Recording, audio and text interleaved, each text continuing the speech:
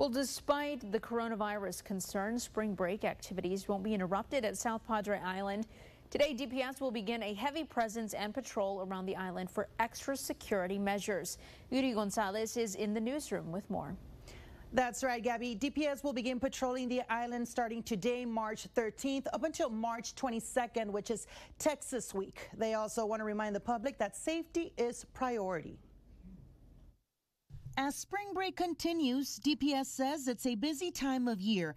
Cameron County ranked number 3 in alcohol-related arrests in 2019.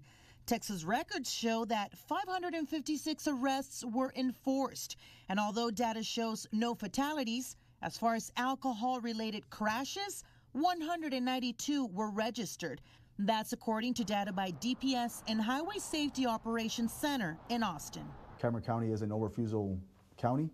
So what that means is that even though the public may seem to think that they can refuse a breathalyzer test, in this case, a law enforcement officer can apply for a search warrant and get that individual's blood.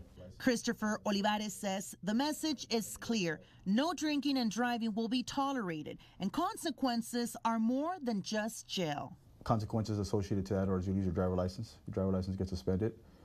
Depending what that individual's job may involve. If it does involve using your driver's license, I mean, they can possibly lose their job as well.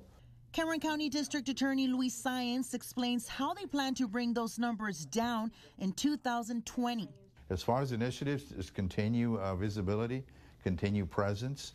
The backdrop is spring break right now, and that's the biggest target that we have.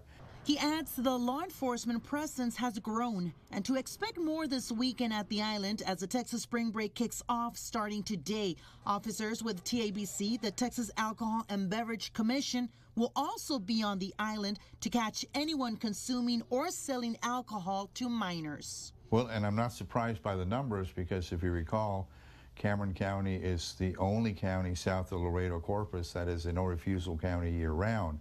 So what that means is that because we've upped enforcement, obviously we're going to have more arrests and more prosecutions. So, Texas Department of Public Safety suggests if you're traveling or heading out to the island this weekend, consider a designated driver or other methods of transportation. In the newsroom, Yuri Gonzalez, Channel 5 News this morning.